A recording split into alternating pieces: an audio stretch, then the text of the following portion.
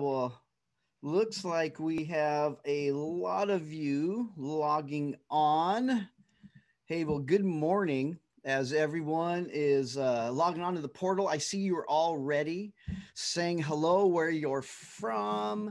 So we have Alaska in the house, Puyallup in the house, Snoqualmie Valley Alliance in the house.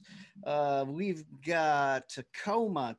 Hey, Katie, Hafferty, Brian, good to see you. Liam, Bailey, Nolan. Good to see you, my friend. Hey, and Ron Friesen from Salem. Glad you are all starting to log in. Yeah, as you guys are saying hello to each other, I just want to say hello to you all and welcome. I am really excited about this conversation today because I really feel it's so important. For those of you who don't know me yet, I'm Monty. I am your district superintendent for the Alliance Northwest. And the conversation that we're having today is with two people that many of you know, some of you may not, but two people who I absolutely adore and respect. Morris Dirks and Jane Wolf have both impacted my life in so many ways over the years. And so I thought with our first A&W webinar launching out, dealing with how are we actually doing? How is our emotional health, mental health, spiritual health doing? Couldn't think of two better people to bring into the conversation. And so the big question and the big topic we're tackling with Morris and Jane, they're going to be speaking from their perspectives of spiritual direction and mental health professional, and they're going to interact with us. But the big question today is trying to understand how this last year of ministry has really affected us. It's affected us in ways that we know and we don't know. With COVID-19 and just looking at the crises in our culture, we have had a year of fear, of loss, of political disagreement. It's affected us mentally. It's affected us emotionally. It's affected us spiritually. And so I'm looking forward to Morris and Jane walking us through some really key questions on this subject. I had a stat I just wanted to start with before we dig in, and just wanted to also let all of the attendees know about every 15 minutes, or I'm going to try to pause and look at the Q&A tab. So at the bottom of your screen, maybe find that. You see the little tab that says Q&A. If you have questions, just type them in there. If something's sparking something in you or causing you to wonder or notice, and you would maybe like Morris or Jane or both to address that, just pop those questions in the Q&A box, and we'll pause, we'll look through, we'll answer what we can as we go through today. But as I talk with leaders across the Alliance Northwest, and I've had opportunity to talk with many of you, until I'm hearing how tired you are. I'm hearing how much loss you're experiencing. There's fear of what the future is going to look like post-COVID. I'm hearing leaders who are just struggling, seeing the anger in their people that they have been leading for sometimes years, that are arguing or even leaving over to wear a mask or to not wear a mask. Vaccines or not vaccines. I've had many questions on how do I minister to the QAnon people in my church, and this has become a season of hyper criticism for pastors. Seems like you can never make the right choice. So we have no blueprint, and I see that this last year has really created a vulnerability. And it's really hit our emotional strength, our spiritual strength, and even our physical vitality. And so we want to address that. One study, and then we're going to jump in. A recent study of the U.S. population revealed that, listen to this stat, 25% of people are experiencing high distress, 25% in high distress. 50% of Americans are in moderate distress. 25% are in low distress. Well, as I add that up, That's 100%. That 100% of the people in our church is 100% of the population. 100% of our neighbors are in some level of distress, and that includes pastors. And part of our role is working with people in distress. Uh, in this study, distress is seen as the likelihood to have increased levels of anxiety and depressive symptoms. If this study is at all reflective of us as church leaders, our congregations and surrounding communities, then it might be fair to assume that roughly 75% of us are living with moderate to high degrees of distress at this time. So Morris and Jane, welcome to the topic at hand. I'm going to throw it out to both of you right now. What are you hearing in your worlds of ministry with people, from leaders? What are you hearing? What are you sensing from people? What are we struggling with? I'll throw it to Morris first, and then we'll go over to Jane. Okay. Thanks, Monty. I this morning when I came into my office, I decided I'd just collect a couple of things about this, and I'll just hit it quickly, and then if you want to come back, we can dialogue on it. But the words that came to my mind as I do spiritual direction with about 40 people, and I would say 30 plus are pastors, maybe 35, okay. Is this sense of dissonance or disappointment or disillusionment, all the D words that come up now in our lives. And it all starts off with, I think, a deep feeling underneath when you're pastoring in the church right now.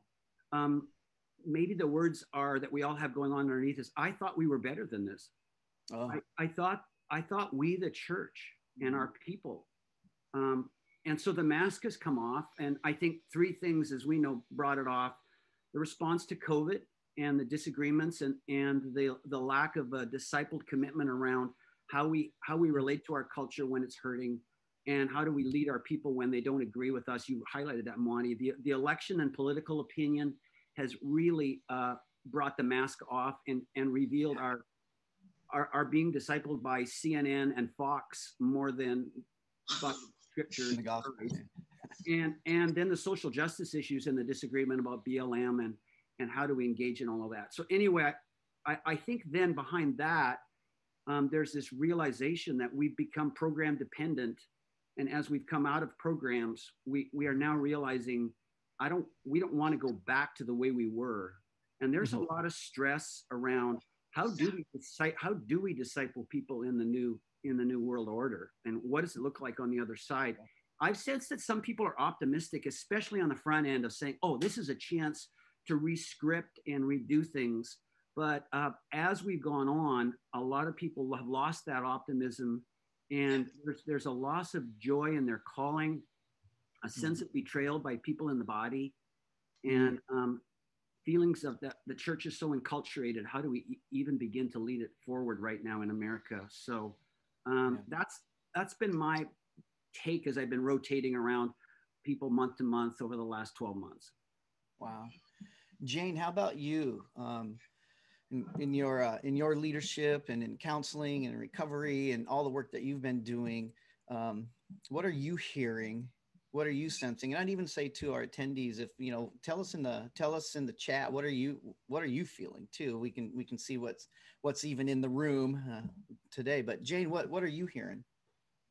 Well, to me, it's interesting to look back over a year ago and to see where we were a year ago, where people were really pretty much, okay, we can do this. Something's hit us. And so we take out 4 weeks. Hey, maybe it'll be 6 weeks. Maybe it'll be 2 months. But then as the reality began to really sink in of what this was, I remember myself, I was in New York City on the first week of March, and flew home on a plane on March 6th. And I remember texting to my sister who lives in Manhattan, hey, there's people on this plane that have masks on. I wonder what's going on. And I look back at that and kind of chuckle. Oh my word, have we come a long way. So I think it's been a year where we've to put it one way, we've had accumulated losses. We had a hint of it a year ago. And then as we've waded into this water, it's got deeper and deeper, and the losses become more and more apparent. And so as we get into this today, it's true that I've got a background in therapy and in counseling. But the truth is that as a spiritual director, that's really where I am at this point. I think there's much for us to look at from the mental health viewpoint, but I see this as huge losses that we need to face. And I would encourage those of you who are with the webinar today, maybe to just have a piece of paper, and as you think of something that you've lost, that is no longer a part of your life, just jot it down and make a list so that at the end you can take a look at what we've lost. That's good. Yeah, even in that chat bar, maybe, start that conversation there. But Morris, if we can maybe stay with loss for a little bit, can you talk about, could you just tell us about, and then Jane, jump in on this one too, the compounding loss that's happening, that you're seeing, that we need to be aware of? Yeah, I think that we've all lost track of, like Jane has said, as to how many things have layered up. Yeah. And depending on where you are, and the things, we can talk about COVID and the election and social justice issues, but then there's been layering relationally in our own families, and health issues and financial issues.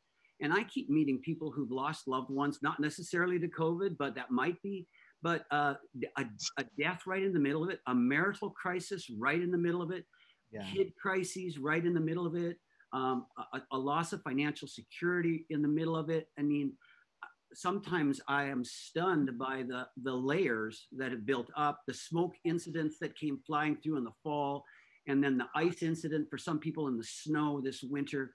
Yeah. There just seems to be no end to the personal loss, and then the church experiences of loss. Way back about 6 or 7 months ago, I took out my journal and realized I need to write down, as Jane said, all the things that I'm feeling anxious about. I don't know how they're going to come back. And I was struggling with anxiety, because when I listed, I think I probably had 7 things on my list that I was anxious about. How is that ever coming back to center again? And relating to children, relating to finances, I'm pushing towards retirement. It's not a great time for things to do what they did. There were a lot of personal things, and then related to the church. My church, the church that I participated in, had its own issues going on that weren't even related to COVID, that threw me sideways, and caused me to feel a lot of dissonance with the church that I attend. And so there's a lot of personal things and a lot of a leadership, career ministry things that are all on top of the list. Okay. How about you, Jane? What are you thinking with our layers of loss? Well, I just think the amount of layers is it's phenomenal. But to make the list, to get it down there, and then to say, I think to go one step farther past that, to say, okay, I've lost, hey, the ability to see faces. Yeah. It wasn't too long ago that I was just at the grocery store. Yeah. And I'm walking down, with everybody with masks on, and I hear, hey, is that Jane Wolf? And I turn and I looked, and I didn't know who it was. So he pulls down his mask, and it's Steve Fowler. And I just said, oh, it is so good to see you. Yeah. My temptation was to run over and give him a hug. And I went, oh, it's COVID. I can't give you a hug. But right there is just right in my face, the loss and the feel. So I think on the losses, it's also important to begin to identify what we feel about that. Yeah. What do I feel about not seeing people? And at first I can go, oh, Jane, get over it. watch and see what they're doing in a refugee camp. And you haven't got anything to complain about. So I can give myself that talk. And then the truth is, we go into denial about ourselves. It really isn't a matter of what do they do over there, but I've got to look at me. I have to look at me. And if nothing else, Monty, today, I want to say that all of this stuff that's going on, the reason I think it's important to look at me is because if I don't look at me, I'm missing a major source of hearing from God. Because I think knowing what's going on with me keeps me out of the space of being deceived by the enemy. I can get deceived and think that I can just skim over the top. I'm just fine. But by identifying what I've lost and how I really feel about it, and then saying, so what am I going to do down the road? I get an opportunity. Pardon me for preaching, all you preachers, but in the Sermon on the Mount, I'm really impressed that Jesus says that your eyes are the lamp of your body. And I go, what's that mean? Well, one of my meanings on that is take a look at what's going on. What do you see? What do I see in myself? What do I see around me? Because that's going to give me light for the path that I'm on. I really, really need it. So. Monty, I want to come alongside Jane there and say, I can't do the good work on me emotionally, or even what I'm feeling physically when I'm experiencing certain emotions, what it's doing to my body, if I'm not talking with someone. And now often that's my wife, Ruth, who's a therapist, but I got to get outside my home because she doesn't want all that. And this has been a difficult time to connect and talk with people. So I've been meeting a lot of pastors who in the early stages were shut down and saying, I think I'll drop out of spiritual direction now. Or my wife said, some people are just leaving counseling for a while. Well, they're back. And like Ruth had 4 requests last week for new clients and can't take them. And saying people are trying to find a place to talk now and are struggling. I think what's also lacking is I'm trying to bring pastors together with pastors so we can talk to each other. So we can resonate with the pain or the disillusionment, the disorientation together. Because I think there's a well of strength that comes up when you hear that a brother or sister are really feeling the same things and can process that. So that's why I lean heavily into spiritual direction. Can I piggyback there on Morris to say, I think it is to be able to, I need somebody to talk to. All of us need somebody to talk to, but somebody that we talk honestly with. If I'm in a group and my significance or my security is connected up with how I come out looking, even if that's just under the surface, then that talk is just going to put me farther back. I need to be talking where I can be honest and begin to explore where might I be, where I don't have easy answers. This whole thing of loss and mental health, we need more than an understanding of what's going on. Just an understanding, so we can talk today, we can talk about, oh, I understand this, I understand that. That doesn't really solve the problem. It just gives me information, but it doesn't really form my soul.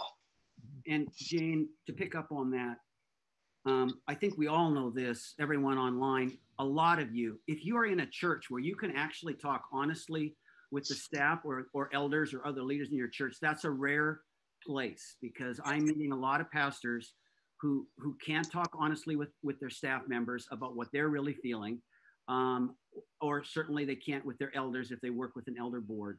And so there's just this high degree of isolation within their very own body of believers. They can't seem to connect with anyone in their body of believers to talk about what they're feeling. Yeah. So Morris and Jane, I was with a bunch of our district youth pastors last week and got to talk to them a couple of times. And on one of my sessions was just looking at really, 7 ministry life hacks. And that was one of the key things. You have to find safe people. And oftentimes those safe people are not within the church walls where you serve. And, that's unfortunate. But it's a reality. You have to seek out that soul friend, those soul friends outside of the context who can love you well and help speak truth into you.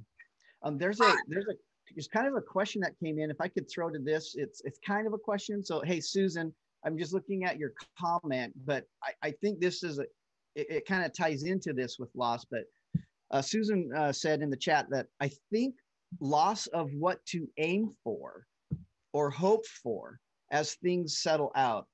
I don't want to return to the old church normal. I'm hearing this a lot.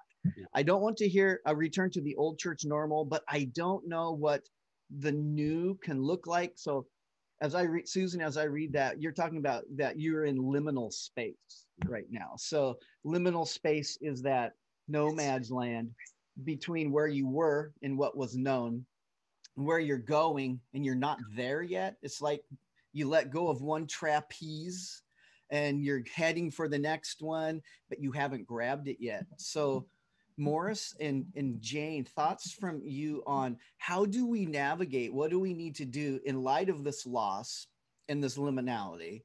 How do we, and what do we do to move forward in light of that? That's a great thought. We are such Americans. we want to get moved forward. Yeah. And I think that one of the things in dealing with loss, we're really the whole thing of a grief process.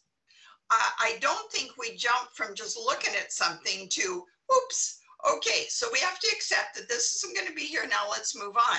I think we've got to walk through that.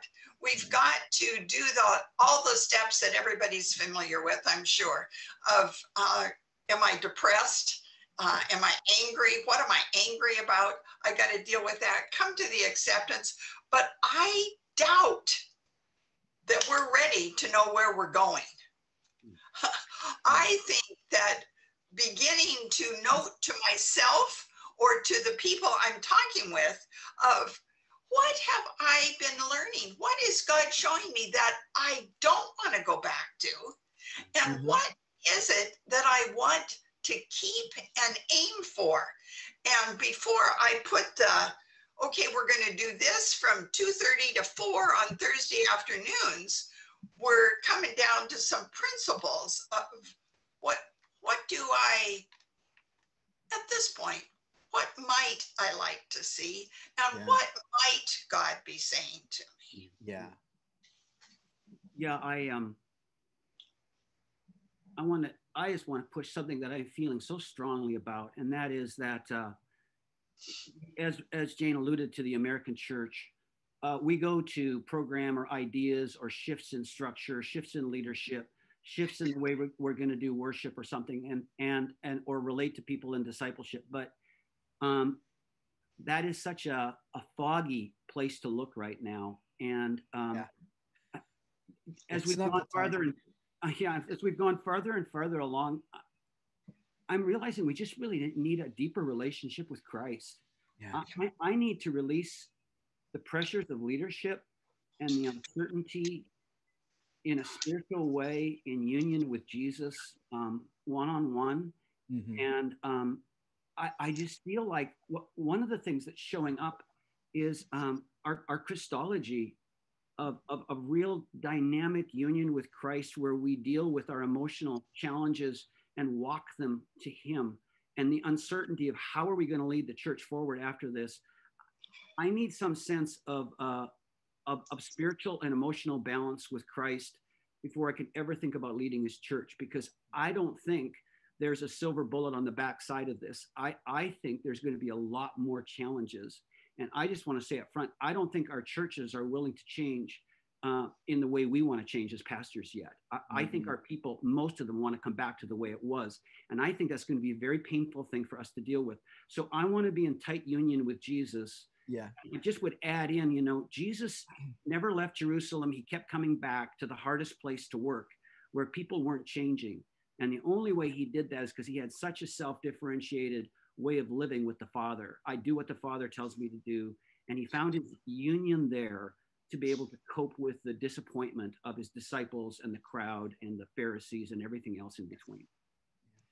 I have a question on this for both of you. What the question is, what are the main reasons you hear that pastors don't feel like they can open up and be transparent to their elder board or other close members that are connected? So what are the main reasons that you two are hearing that it's not safe to open up? Ooh, I'm really supposed to say that here. I'm not sure this is a safe place to say this. That's a good question. Yeah. Well, I think it comes back to that very often there's some things that a person is thinking that they're not quite sure, how is this going to go over if I really share how I feel? The very, I'm going to tell you how I feel, and if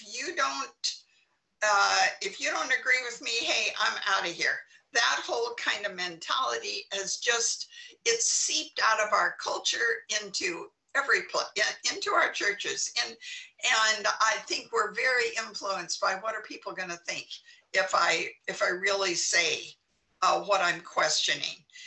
And which I would say that having somebody that you talk with that you know is confidential, but doesn't threaten your position at all is a good place to start. That I need somebody other than the people that I work with, other than the people that I'm leading. And after I find that safe group, then I can do that. But to talk where Morris was talking, to be able to develop my own relationship with Christ, to be able to spend quiet time, to listen. What is the Spirit saying to me? What do I sense God is saying to me? Who do I check this out with? We can get so involved in what are people going to think, which of course comes back to another huge issue, which is my desire to control outcomes. Yeah, right. My personal experience was I wanted to be heroic, and for the first 2/3 of my ministry, felt like telling people where I was hurting wasn't the window I wanted to open up. And then when I really hit the wall and was needing to tell people and finally opened it up, I found out that there were a lot of leaders that didn't want to hear what I was struggling with, that my struggle was a threat to them as elders and other leaders. And my staff didn't want to hear. I was a lead pastor, so I'll speak from that perspective. My staff didn't want to hear my disillusionment. They needed me to be strong. And so I bought that. And until I found 2 people in that church that I could share everything with and that I could cry with. And one was an elder and the other was just an attender who was studying to be a therapist in the church. But, and then I went outside the church to a counselor and a spiritual director. But for me, I was on a heroic journey. Not everyone gets on that, but I allowed myself to be shut down to try to present a strong front. And when I finally let that down, I found out that most people didn't really want to hear about how I was hurting. Yeah. Wow. Because usually when a pastor presents how they're hurting, They're like we all feel like the people feel I have to present some solvable answer to this person who's hurting, and them trying to present that back to their leader is often impossible. So they just feel shut down when they hear you starting to share that you don't feel called to the ministry anymore, that you don't feel optimistic, that you don't feel close to Christ, that your prayer life sucks. They don't know how to handle that kind of stuff. Yeah, that's, if I could maybe pivot us on that, and I just thanks for the question in there. That's a great question, and don't forget, keep popping questions in for us if you have some. As I've heard about loss, I'm hearing the layers of loss. I'm hearing just even in people's homes, all of a sudden there's the loss of sending your kids to school, and so now you're homeschooling. And so now you're having to shift your job. So that job rhythm has shifted. The overwhelmingness of now being a teacher and a parent and trying to work from home has led a lot of people to another layer of loss, like a job loss. They just can't do both. So now they've lost that community. They start to lose more identity. And so, as we kind of transition out of the loss conversation, I just would like to reiterate what both of you are saying and encourage all of us. This is a great time, maybe even this week, sit down and really think through on maybe a personal level, a spiritual level, and physical level. What have I really been losing? Because you can't grieve what you're not aware of. And so we need to move towards being able to grieve these things, grieving the way that you did church, or the way you don't know what's coming next, grieving that community, grieving that you don't have the touch, and it's been a very long time. One of the other pieces I'd like to throw at you is I'm sensing with pastors that they've hit decision fatigue. And because we are having to make decisions all the time, and then remake the decision, and then remake the decision. And I don't know how you guys are doing, but with even the pivots that I've had to, sometimes I get home, I can't even decide what I want to eat. It's just like, I don't want to make another decision today. So how do you see decision fatigue affecting us, and what are some strategies or tools that we could use just when we're just kind of emotionally done because the day is full of decisions?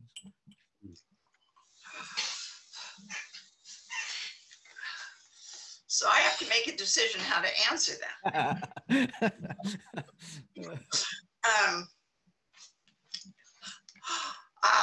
I'm sure I sound like I'm just a old broken record. I think some of you probably remember what records are.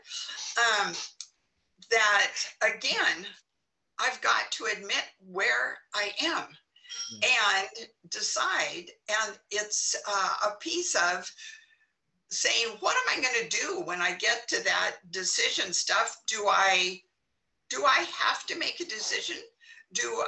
How do I feel about this? Getting inside, looking at that, and really taking it apart again.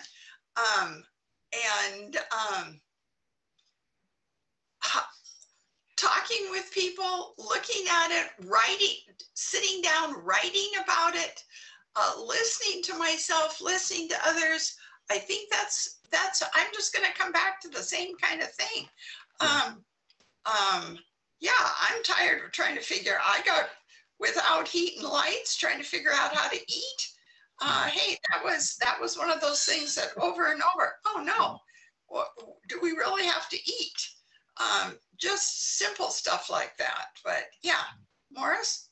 Yeah, I just saw somebody post up decision fatigue, especially when it feels like no matter what the decision made, someone will let you know how bad a decision it was. It was, yeah. Man, I'm just hearing that over and over again, that it's no win. It's a no win.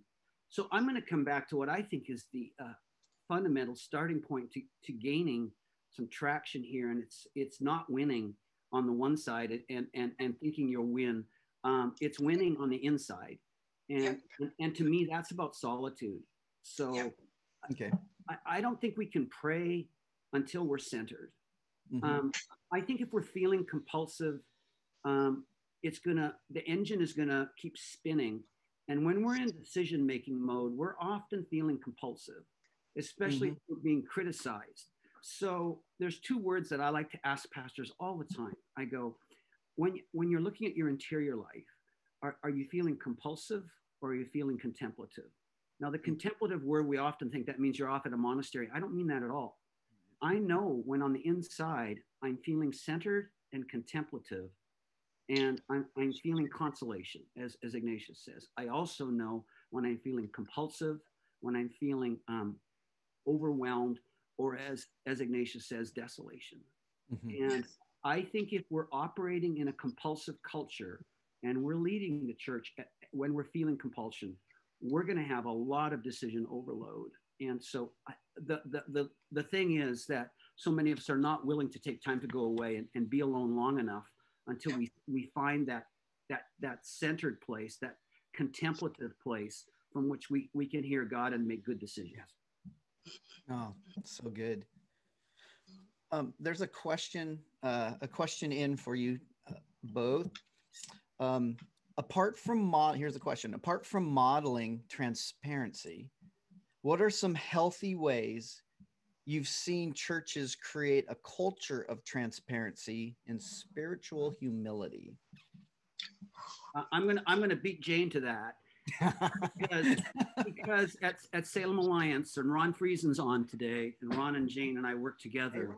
It wasn't until we began to really process what is grace, and then really process what is recovery, what is health, what are healthy relationships, what does recovery look like in community, which led to a recovery ministry, but also preaching, teaching, and modeling from the stage that kind of call to a grace-based culture of transparency and vulnerability with God and with others. And that was built over years. That took a long time for us to build as leaders. And then Jane led us into the 12 steps. When a lot of people understand the 12 steps model, then they begin to understand the need for transparency and trust. And when enough people in the church have bought into that culture, you'll see some movement.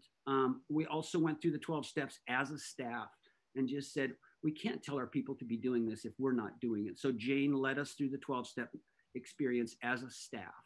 And that's my place where I felt like we actually led a body of believers into a DNA that was deeper on that level. I'll pass it to Jane now, who can add all that in around it. I think that in order to get to transparency, there has to be something that we have to be honest with our leadership. Somebody in leadership, probably the lead pastor, needs to know that where we are isn't working. Yeah.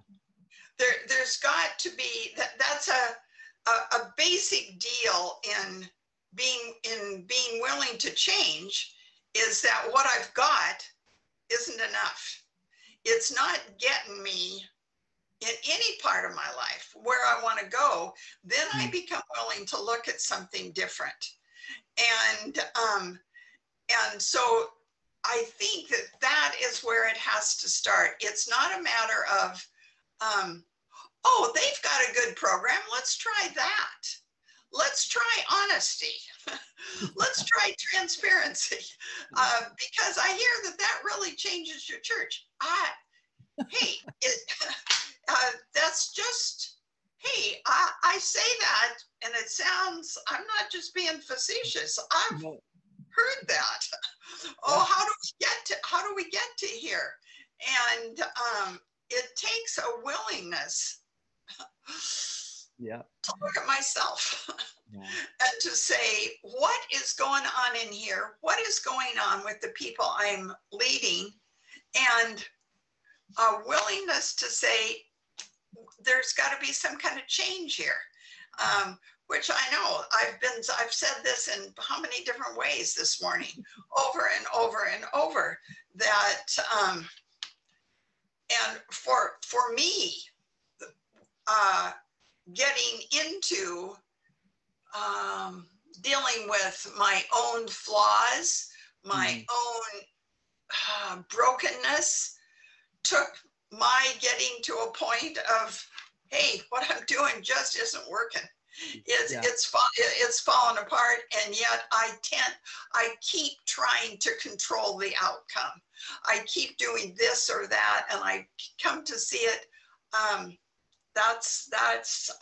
know I say the same thing over and over, but I think it comes down to the same thing. Yeah. I'm with you, Jane. I had, over the years with, we had launched recovery, in our church, and, we had at one point, well over 120 people weekly in recovery, and pastors, almost weekly for years calling me to like, so how are you using Celebrate Recovery as an outreach to grow your church? And I'm just gonna be honest, I would sit with them and go, if you're looking at using recovery as a tool to grow your church, please don't do recovery. You should actually be in recovery. And because recovery, it gets messy. You have to be infused with grace for everyone, because your church really becomes a messy place, but a beautiful mess. It's a beautiful mess, but you have to be committed. You have to be committed to that more than church growth. And so that is a radical shift. And so I think that was a great question. Monty, does it work to create that? Yeah, Morris. I'll throw a question at you, Monty. I think that when pastors and leaders start to lead in a way where they're taking churches to healthy places, at times I know leaders actually feel like I'm putting my career at risk, because the people I lead may not want what I'm going to do, or may not, like Jesus, take the message, and there'll be a crucifixion. And so as we transition out of COVID into the new future, I'm meeting pastors who are talking about where they feel like they need to go. And you talk about vulnerability and risk, is they feel like if we begin to go where we need to go as a church, I might be putting my job at risk. How should a pastor handle the fact that they have to live permanently like Jesus with the possibility of crucifixion?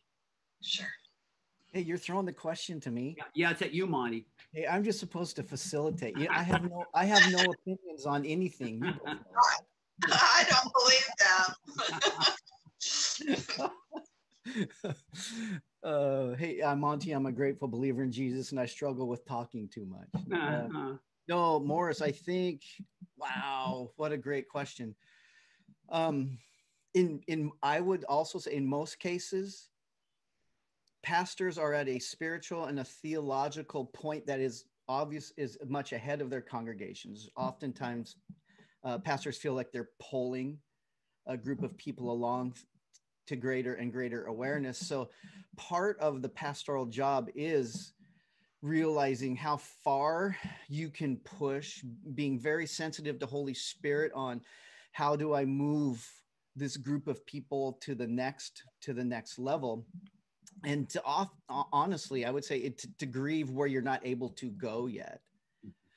For me, I think one of the biggest heartaches for me right now is seeing the split in our churches over really dumb things like to wear a mask or to not wear a mask, because that shows you where the discipleship level of our people really are at.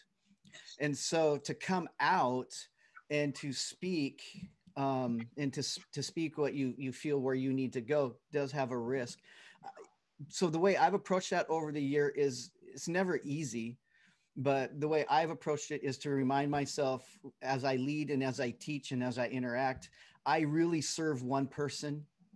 I've never wanted to be that hireling in the church, Morris, because then they control my content. They control what I feel the Spirit is doing and churning in me. And I feel my role as shepherd has been to listen to the voice of Spirit and to lead in that direction, no matter what the cost. And sometimes it just cost me. Recovery cost me. I'm sad to say that. I lost well over 100 people the year I launched a recovery program. I also gained far more than I lost. But part of it is to be honest about where you're at and where you're forming. Think about, how do I shepherd these people by degree you can't get them from where they're at to maybe where you're at, but you have to think in terms of first downs a lot. Okay, I made 10 more yards. I made 10 more yards. And to keep leading that way. But that can be tiring too. But if you think in terms of, I'm going to keep moving it like this, that's honoring where they're at and not blowing them out of the water. Yet at the same time, remember not to lead codependently, which I'd love to hear you and Jane speak on that. You know, if we're conflict avoidant or codependent in our leadership, that will kill a church. You know, God's placed you to lead. So one is acknowledging that. And that was one of the areas I had to grow through, was in, you know, trying to be a people pleaser, trying to keep everyone happy. 27 in my first church plant, 3 bleeding ulcers because of that. So anyway, that's where I would probably land on that, is remember who you serve first, and then who you lead second. And then to grieve what you're unable to share yet, but then look for ways to move people towards that. Yeah. Any words of advice from both of you on, in this season with so many decisions and so many choices that leaders are making that are creating ripples and divisions? If for those of us on the call today that do struggle with codependency or people pleasing, or conflict avoidant, how are they doing? But 2, what words would you have for them? Because this has really got to be hurting them. It was codependency that burned me out. It was codependency that sent me in the end, to a psychiatrist, first to a counselor, and then to a psychiatrist, and then back to a spiritual director and a counselor, because I didn't even realize how codependent I was. I think that's right. I had no idea how conflict avoidant I was, how much anxiety I had been allowing to build up inside of me over fear of people leaving the church, one more family leaving. Every one of those is a heartache, is an anxiety attack for some of us when we hear another person's leaving, especially if they're very much at the center of the life of the church, or possibly an elder or another leader. I was with somebody yesterday who said that all of this has triggered their only other very key staff member to leave the church, and saying, I do not want to engage in the discussions that you want to have about social justice in our church, because I just don't believe what you believe about social justice. I don't believe what you believe about Black Lives Matter. I don't believe that stuff. I don't believe we need to do work in that area the way you think we do. So I'm out. And this was very significant co-leader in the life of the church, and a friend. And the loss was huge. And so I don't think I was aware of that. I wish that I had read a lot more about codependency and had a good therapist helping me process my codependency and my anxiety around pleasing people way back in my 30s, which I didn't do till I was in my 50s.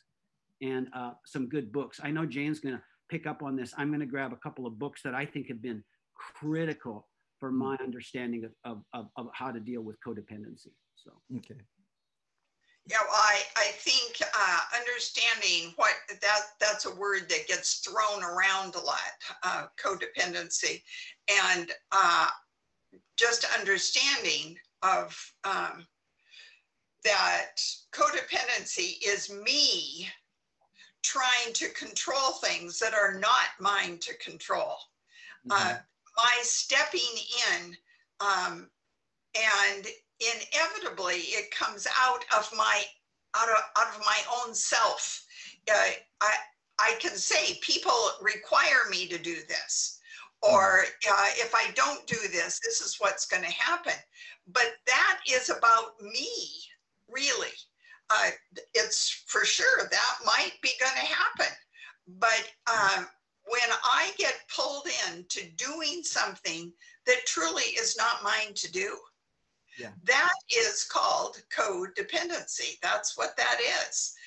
And the term came from, it was a word that was coined back in the 1970s as some of the alcohol treatment centers actually in the Southwest of the United States did some big research on what happens when an alcoholic or an addict goes to treatment and gets clean and sober.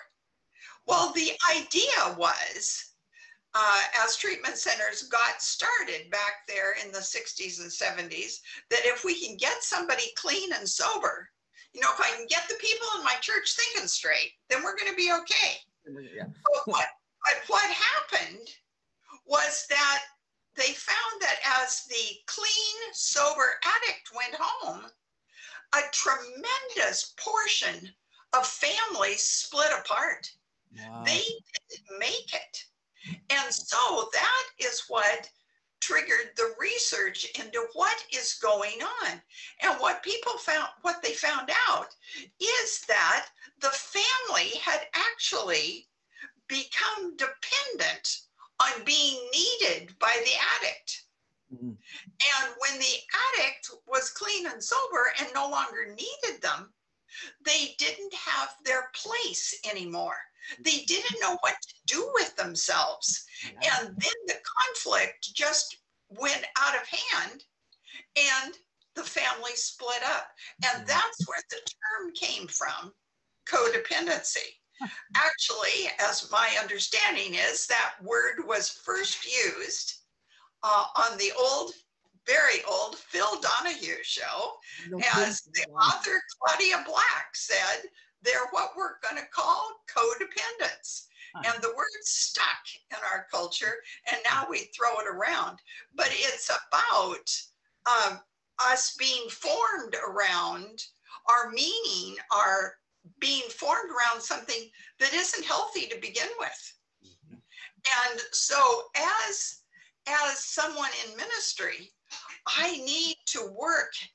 I need, with Holy Spirit's guidance and listening, to know myself, to know, am I headed in a healthy manner? Is what I'm wanting healthy, or has it been dictated by my church culture? Has it been dictated by my American culture? And where do I really belong? Which I think means we got a lot of heart searching to do. Oh, that is so good, Jane. Yeah. What books did you find there, Morris? Well, you know, we all ought to be reading on the topics that you can just find the books. Yeah. But for Christian leaders, the leader's journey. Yeah. Oh, yeah. The leader's journey, accepting the call to personal and congregational transformation. And it's going to lean really heavily into Christ and his model of how he did that. But it's going to get into family systems theory. It's going to help you understand how systems work to create this type of environment that's dangerous for the leader. And if you were to say, of all the books on leadership that you've read, if you can only recommend one, it's The Leader's Journey by Harrington, Creech, and Taylor. Note that, guys. Yeah. And then, you know, I just want to say Eugene Peterson has been so helpful. The Contemplative Pastor and The Unnecessary Pastor by Eugene and Marva Dawn. And maybe we could let the books go out later on, Monty, in terms of some of the helpful reading so that people aren't trying to write it down too fast right now. But I am always trying to read books that lead to where Jane has talked about is, am I trying to control things that are not mine to control? Good. Yeah. I have another question in the chat, and before I go over to that, I wanted to say that was a pinging in my head. Morris, a teaching that you gave. Oh, it was quite a while ago at one of our ordination licensing consecration modules, and it was on if I get the title right, do I have to give up me in order to minister to you? Yep. A huge session on just self-differentiation. That I remember we had built that module. I walked away from that module with your teaching profoundly impacted to look in and to look at self-differentiation in my own life, so that I was leading out of a more healthy place. My performance side could be released. The pleaser side could be released. That was I stole your stuff and I've used it ever since. But well, you know, and Monty, that came so heavily out of this book.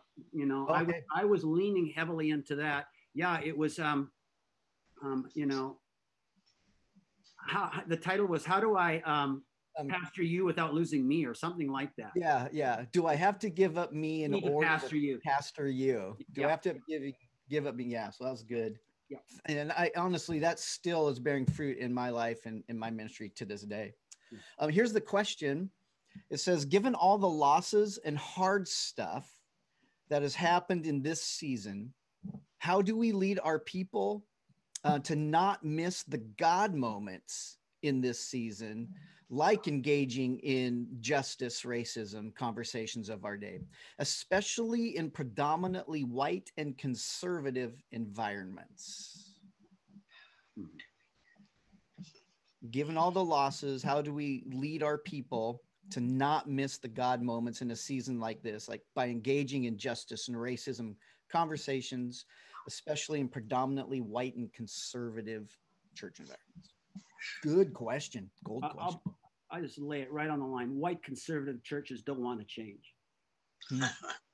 White conservative churches don't know how they still want to be white. And even if they do think they want to change, if they were to actually get into a multiracial, multi-ethnic context, they would find out how desperately they don't want to change, because people don't want to worship the way they want to worship. They don't want to sing the songs they sing as white people. They don't want to lead their elder boards the same way white people lead their elder boards.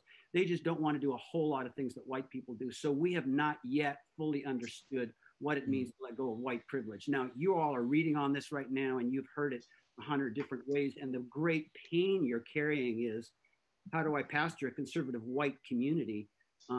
Most of you who aren't willing and ready to change. And I just want to say, first of all, I feel like a beginner in this area. I only barely touched on it as a leader. I'm now looking back and wishing that I had been way more aware, and I'm sad by what I wish I could have done differently, but that's the way it is. I just applaud you for what you just said and the question you just asked, because I know you're going to bleed to go there, and you're going to lose people to go there. There are people that as soon as you mention any of those issues, they're going to push back on you. So I just think that we're going to have to practice the solitude and the centering practices to stay very centered of what our calling is and what price we might be needing to pay to help our congregation to keep addressing the issues. This is where Jesus did not back down. And at one point he had to ask his disciples, are you going to lead me too? I don't think I've ever been willing to go that low in ministry. And this is the great struggle, Monty, that I was asking you about is, you know, if you put yourself at risk by calling people to the truth, that's your career. That's your financial stability for your family. Right. In many cases, it's just hard to think about putting some of that at risk by calling people to the truth about these issues. But I just applaud people who are slowly but surely and just intentionally moving forward on that. Yeah. Can I chime in here?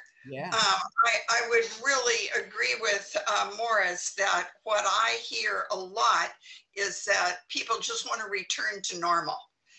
Can we just get back? And yet, as people look at what they've lost, and they also look at what am I seeing that I didn't see before? Wow. I think there's a little piece of light there that people see, oh, there's something going on here. There's something going on that I don't want to lose. And if we go back to doing it exactly the way we did before, I don't know if we'll be able to keep that. Mm-hmm. And so I will go back to my record that has the big chip out of the side of it and say the same thing, is that knowing myself, knowing what's going on inside, not how am I going to fix this group of people, but start with myself. I remember back when Morris took me up to Mount Angel. And if Morris asks you to go to Mount Angel for the day, you know, you're in trouble or something's up. So he invited me way many years ago to go up to Mount Angel for the day. And he said to me, when he was trying to talk me out of leaving my therapy practice and to start the recovery program, he said, Jane, and this came from his heart, I know that another sermon from me will not stem the bleeding of our people. And that he told me about what was going on in him. He didn't give me some great truth that he had come across or this or that. He told me about what was going on inside. And I believe we need to know ourselves. And as we know ourselves, I believe that is where humility comes from. And that is not a very pleasant process. Yeah. Finding out that I was as broken as my alcoholic son. Oh, broken in very different ways. Broken in very different ways. But so, I've said many times, you know, I grew up in a strict, fundamentalistic family. I knew I had so much information, and I asked Jesus into my heart when I was a 6-year-old. And I think I knew the story, but it really was it was really good of Jesus to include me, because I was really a pretty good kid. You know, I wasn't bad like the bad people.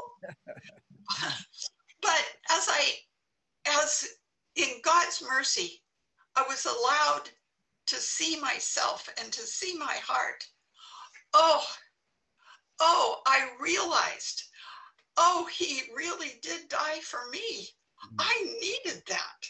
That was just, I don't know how to express what that was, but I think that in solitude and in being centered in listening, we begin to know ourselves. And as we know ourselves, we don't just ask Jesus into our hearts. We begin on the path of the way of the cross. And the way of the cross, that doesn't sell real good. That is self-denial. That is, it is a very different, for lack of a better word to put it, that is a very different Christianity than what I had. And so I come back to, if nothing else today, look at the losses, look at yourself, what you're feeling, and allow God's Spirit to show you your own brokenness, your own, what that is. And then as we share what's true for me, I believe it's contagious. That's good. So good. We're coming towards the end. I had just maybe a couple more questions I'd love to throw towards you. One's on strategies. I've heard a few strategies thrown out today. Maybe we can, regroup some of those as far as, solitude, working on becoming aware of our feelings, our emotions, what's going on under the waterline, a lot of those things. But so here, one question would be, what have been some bad strategies you've been seeing that leaders have been employing to deal with the effects of COVID and just how tired and beat up we all are? So what are some bad strategies? And then maybe if we could close with, what would you say, what's a good rule that could come out of this webinar that you would say, here's a good rule of a few things to start doing that will move us towards resiliency, a better ability to self-differentiate and to experience and find joy and find God even in the midst of this, because he's at work. So what have been some of the bad strategies you've seen? And then give us some good ones.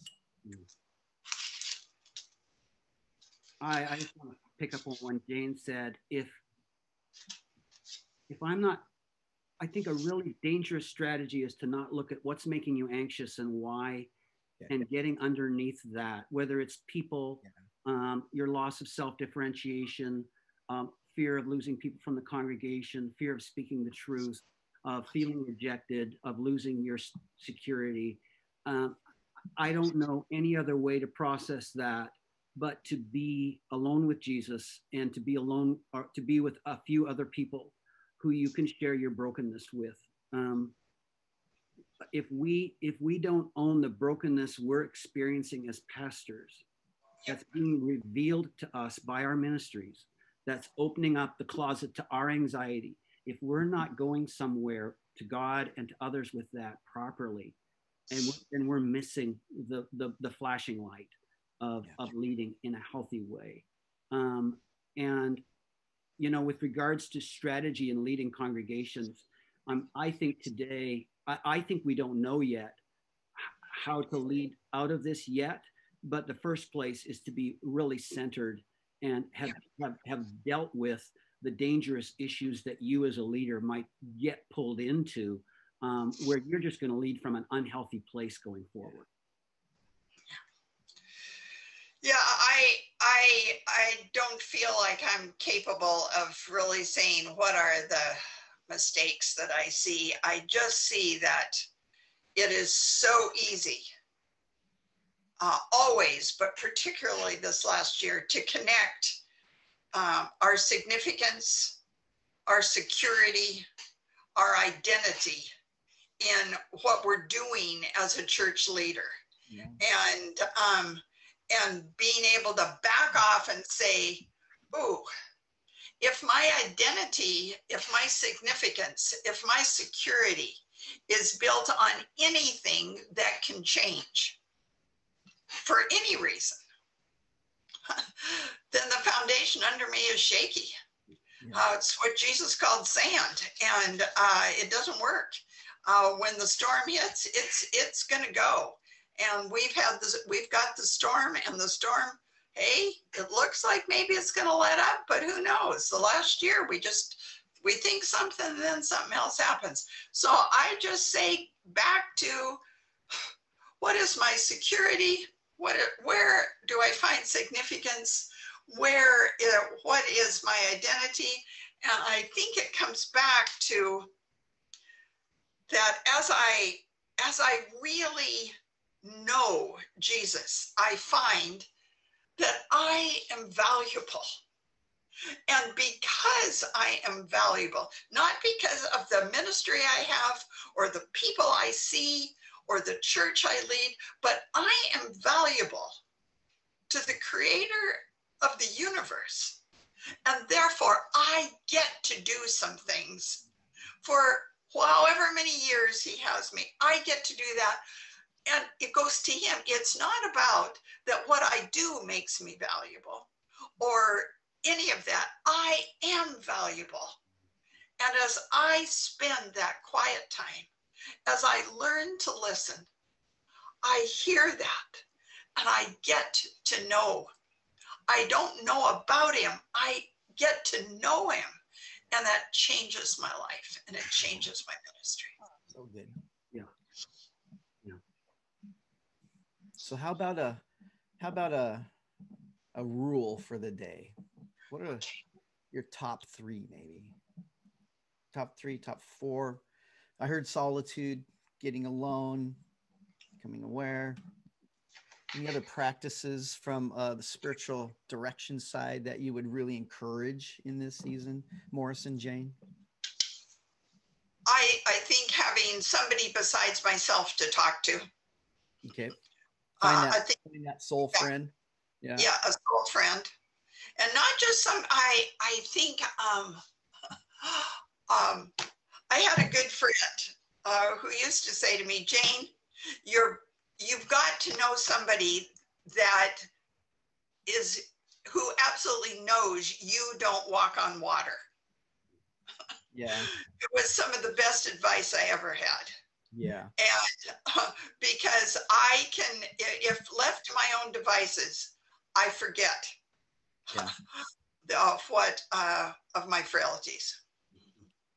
Good. Yeah, on the, solitude has always been so high on my list because it's the time when you can actually reflect and read and ponder and pray and process with God. So, and I think that we've all been overcome with busyness. So, there's just a real deep concern I have for learning how to practice solitude. But like right alongside of Jane, I just want to say I remember going to a spiritual director at my point of deepest emotional crisis and my brokenness. And she asked me a question. And it was, I will never forget this. It was, have you noticed how often you're saying, I'm trying to figure this out? Why did this happen? Why did I cave in ministry? Why did I lose my way? And it was all about trying to gain control of what had happened to me. I wanted to be able to manage that to make sure it would never happen again. So a spiritual director, a soul friend, group spiritual direction, however you come at it in a triad or a small group, places where people will ask you based on what you've shared, the deeper questions that lead you to awareness and awakening would be critical for me. And like those two, I don't think we can pray well or lead well or do much anything well until we are in a contemplative posture, a reflective posture. I'm just praying out of my compulsivity. So I know people put prayer at the top of the list, but I think Jesus probably practiced solitude first to set the stage so that he could pray what he needed to pray, because he was in tune with his inner life before he started to pray. He was in tune with what was happening. And so I think being alone helps you to get in tune with that, and being in direction or with a soul friend or with the right kind of community where you're talking about these things helps you do that. Support and recovery helps you to do that. A counselor helps you to do that. And where you're getting some honest feedback. Yeah. It's good.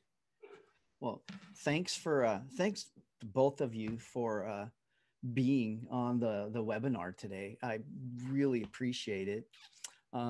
And to all of our Alliance Northwest friends who have been on today, I love you and appreciate you guys digging in and engaging in this conversation too. Maybe a closing thought from me to you would be, in the midst of COVID, I would give you a sermon I preached many times over the last 34 years is, when you're in the midst of the storm or a crisis, it's not the time to make major shifts and changes. You all have to pivot to do church, but it's not the time. It's really hard to get clarity from the Lord in the middle of the storm. That's the time to lean in and listen to the Lord. So be careful that you're not just jumping into performance mode and trying to fix things to control your future. This is time to remember that Jesus builds the church. Yes. COVID's also given us a time to address our scorecards coming out of COVID. Who do we want to be? How do we want to lead? And so, maybe the scorecard could change from faithfulness in leading to change to that from success in ministry. Those will help you, I would think, get to the rule that Jane and Morris are laying out, to have the centered presence and peace of Christ.